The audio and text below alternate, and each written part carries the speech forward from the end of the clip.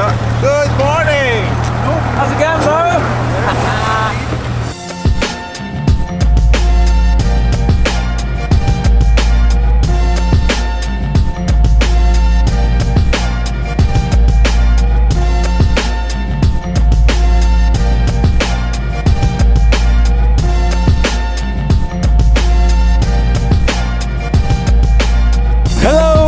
Welcome back to the UK, and today we're embarking on our next road trip, which is from London to Geneva via some very cool places. We are of course on the road to ultimately end up at the International Motor Show, but before we get there we're on our way to Spa, we're going to Nürburgring and some other cool places in between. We've got some very awesome cars and some very cool people.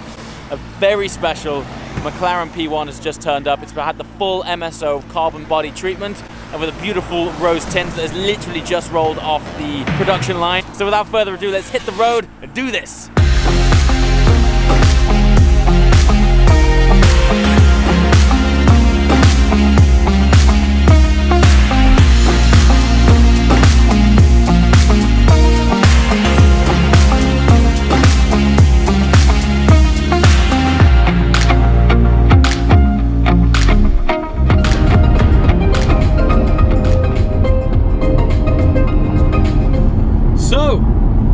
Video's just gone live. Welcome to the Ferrari FF and my very good friend Faisal. Hello. And you've been organising this trip for Geneva for the past few months. Yeah. If you were watching my channel literally 12 months ago, to the day, this was the exact drive where I threw my mobile phone out of the window of my car. It flew. Really bad news. I just dropped my phone out of the window of my car. I gotta last a week now. I gotta go a week. Anyway, the premise of today and the next few days is that we are on a drive to Geneva, but you're probably better positioned to telling us where we're going because you've arranged some quite exciting stops. Yeah. So we started in London, the Hyde Park actually. Yep. And now we're heading to the Channel Tunnel. Mm-hmm. And we're going to Ghent, which is just outside of. Is that like? I have no idea where that is. Is it Belgium? It is Belgium. It's Belgium. Okay. We're having lunch there.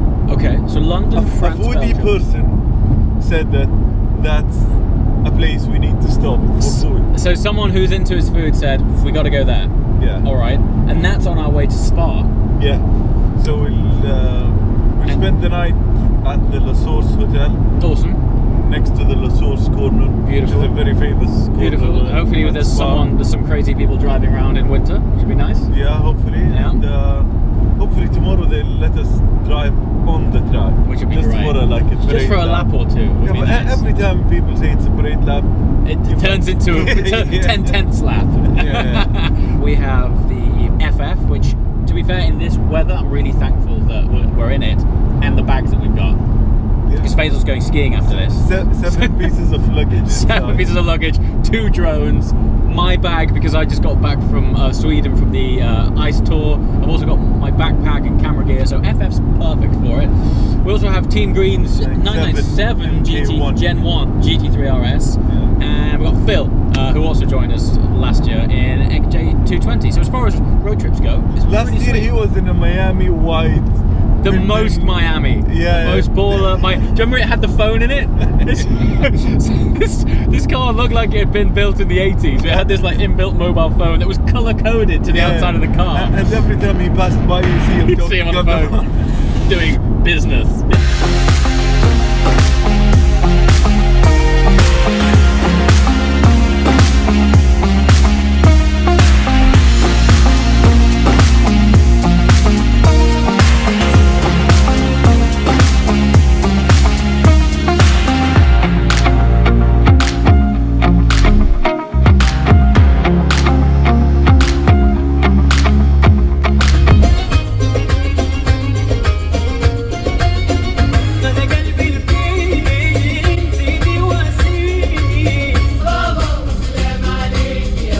I feel a big drop coming. I feel a drop coming.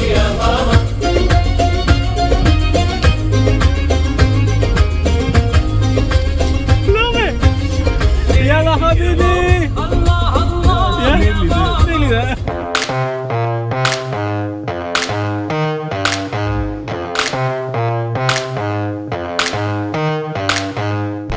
45 minutes now on the Eurotunnel, which means any excuse, anytime I get to edit, I try and smash it out to keep up regular content. But I also thought this would be an appropriate opportunity to do Instagram post of the day. And today is a little bit different, a little bit off topic, because it's not cars, it's music. And this is James Hetfield of Metallica, In the Zone, right here.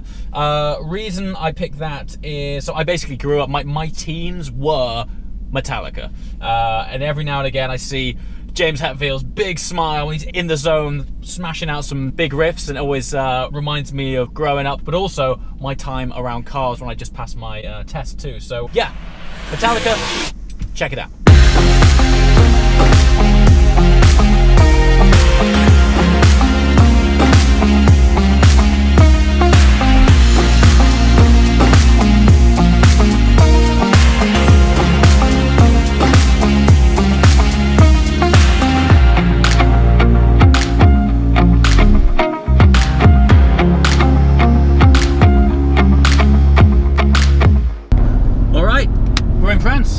Although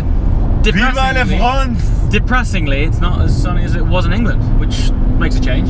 What can we do about it, man? Well, as it happens, lunch stops in Belgium, so hopefully weather there will be better. And it's about an hour and 20, hour and a half away, something like that. What's that now? Hour and 23, 146k.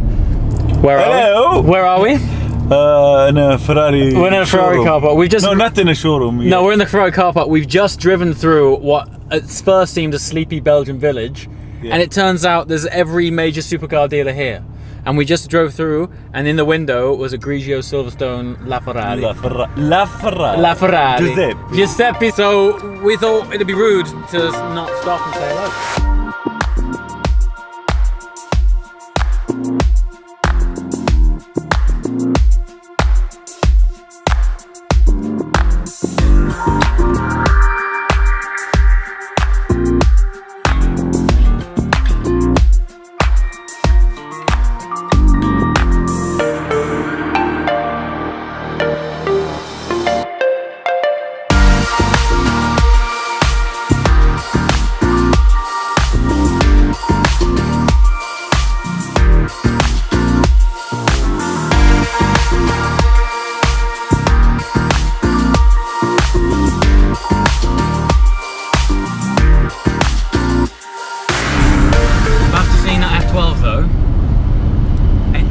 Every time. I haven't seen mine for about 6 weeks. The colour is beautiful. The colour is beautiful. I mean, they always look better in a showroom. Lights, clean. Yeah, lights and clean. So mine hasn't been driven for 8 weeks. The last time I drove it was to move it to get a different car out. So that tells you a lot about it, really. All about you. But more about maybe what I want from a car. Like at the minute, I'm getting more out of rear engine cars. The sort of driving experience that I'm after is like rear engine cars. And in weather like this, which we have a lot of it in England, like this car is so much better for that. I mean, earlier on, you were pulling out of junctions like flat in first, no issue. But in the F12, you'd be like in the hedge. There'd be no... You won't be in the hedge. You would be through the hedge. You would be through the hedge. What do you think? I think, you know, selling it is a good thing. The price for these cars now is good. It's only going to go one way, isn't it? Exactly. With the 812 Superfast. And people who are not looking for a Superfast now, might be looking for an F12. True. So yeah. So there will be a lot of movement in that market. Yeah. The other thing is, it sounds so damn good. Like, personally, the two best things about the F12 is the way it looks and the way it sounds. I think it looks better than the Superfast. Yeah, although we haven't seen it in person. So we were just speaking with the salesman in there, and he was like, listen, I've seen the car, the pictures just do not do it justice. You've got to see it. So we're seeing it in like 2 or 3 days time at Geneva. We're on the road to Superfast. We're on the road to Superfast. So let's reserve judgment until then, and then we'll resume F12 chat after we've seen Superfast.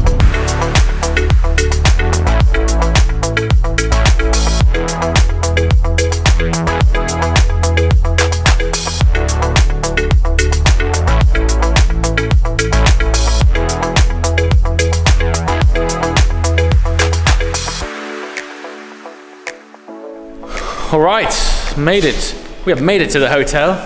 Hotel de la Source. Reception.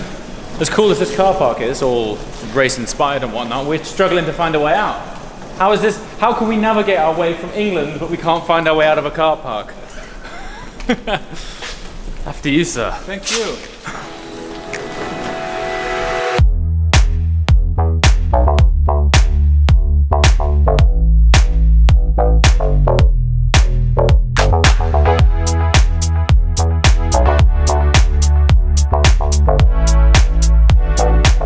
Yes, we have arrived, and it's time to crash. Oh, a long drive.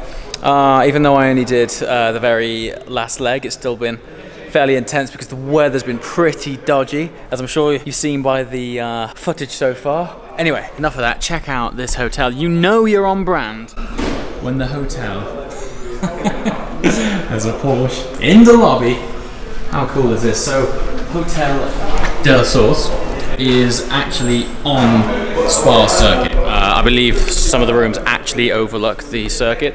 We're obviously here during off-season, but I can imagine during a race day this place being absolutely rammed, and during any of the main races, the 24-hour races, I would imagine this is probably booked up for years. It's an incredible place.